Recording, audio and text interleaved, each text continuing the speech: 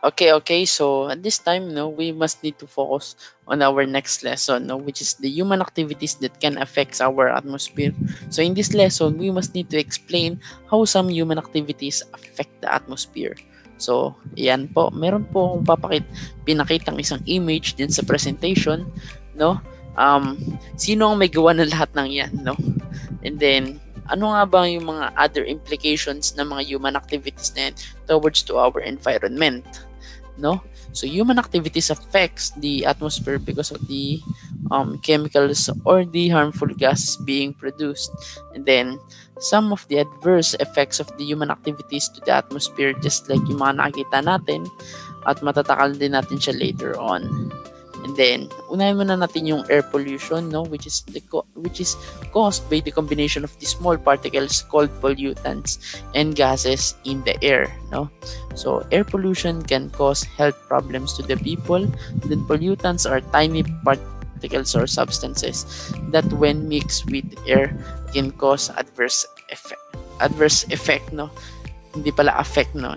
Adverse effect, no. I'm sorry, I'm wrong. So, there are the examples of air pollution, no? Pagre-release ng mga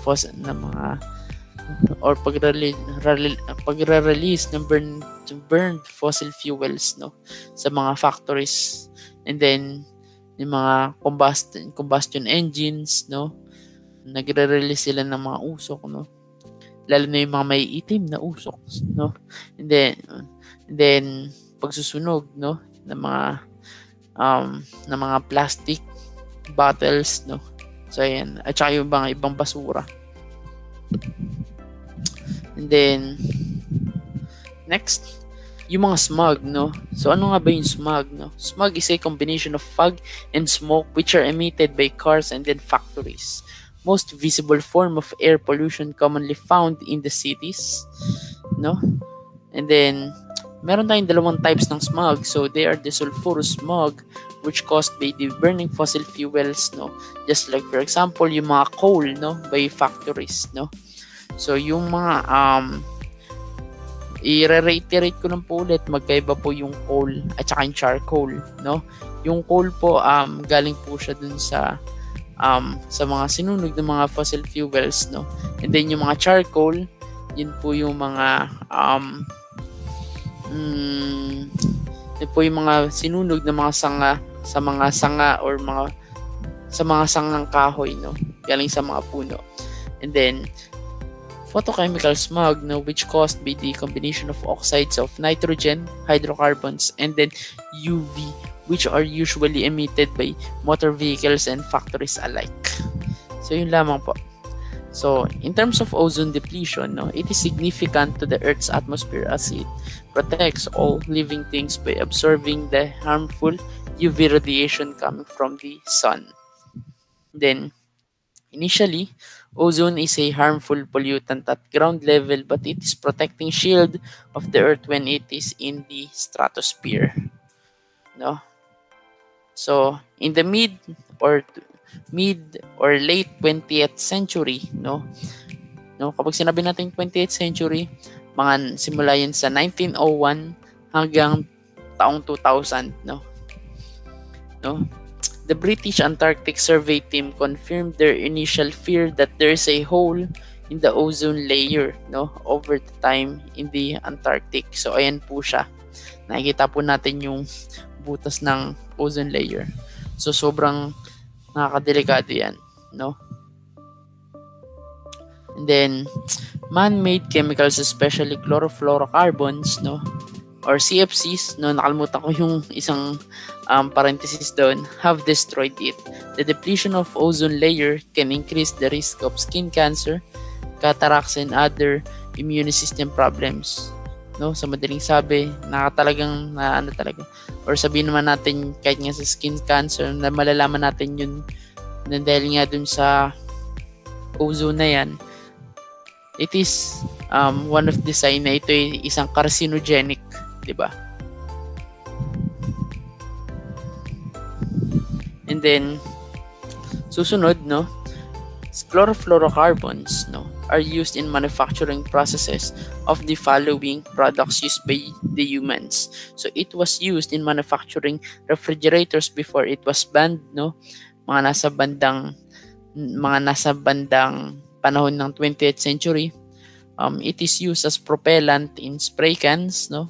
So it is used as solvents in cleaning computer circuits during manufacture. Even though may iba gumagamit pa rin ng CFC, but hindi na to basta-basta naititinda pa sa merkado. Kasi karamihan talaga dito is naban na. And then suddenly, ano yung propellant na sinasabi ko?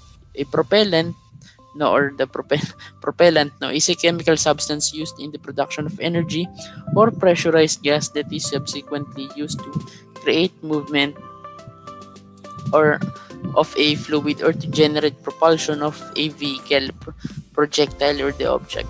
Propellants helps to develop proper pressure within the container and expel the products in the form of vapor in the formulation of aerosols, no? So in global warming, no, it is the gradual increase in the average temperature of the Earth's atmosphere and its oceans which affects the climate change in the Earth. So greenhouse gases are one of the primary causes of global warming. Even if these gases exist, no, naturally on Earth, human activities increase their amount in their Earth's atmosphere. So ano nga ba yung mga greenhouse gases na tinutukoy ko? So ito po siya. Actually marami pa po yan, pero tatlo lang po yung ipipresent ko muna as of now. So they're the carbon dioxide or CO2, methane or CH4, and then nitrous oxide, which is the N2O, which they are responsible for the greenhouse effect. Now, so some trace gases are known as greenhouse gases because they function like the glass in a greenhouse, no, kung saan lalo nagpapainit, no. So in carbon dioxide, no, it is naturally produced when people and animal breathe, no. Sa madaling sabi, no, nalalanghap natin is oxygen and then i-release natin as a carbon dioxide na po siya, no. So plants and trees take in and use this to produce their own food. So one of the example of that is the volcanoes also produced carbon dioxide. So mapunta naman tayo sa methane. It comes from grazing animals as they digest their food from decaying matter in wet rice fields. So it can also be released from buried waste, no? And then, for example, the leftover food, garden waste, and animal waste collected from our homes are thrown into dump sites, no? So when lots of waste are compressed and packed together, they produce methane, no? So coal mining is also produced the methane, no? Base na rin sa nakikita ninyo. Yan. Or yung pag-grazing, no? Base na rin sa nakikita ninyo. Lastly, no, nakafocus na tayo sa nitrous oxide, no, which is released naturally from bacteria in soils. And then, nakikita natin na nitrous oxide sa pamamagitan ng paggamit ng nitrogen-based fertilizers and disposing of human and animal waste, no? So meron tayong advantage at saka disadvantage sa paggamit ng nitrogen-based fertilizers, no? So yung advantage, no, so the nitrogen fertilizers provide nutrients for crops, syempre, di ba?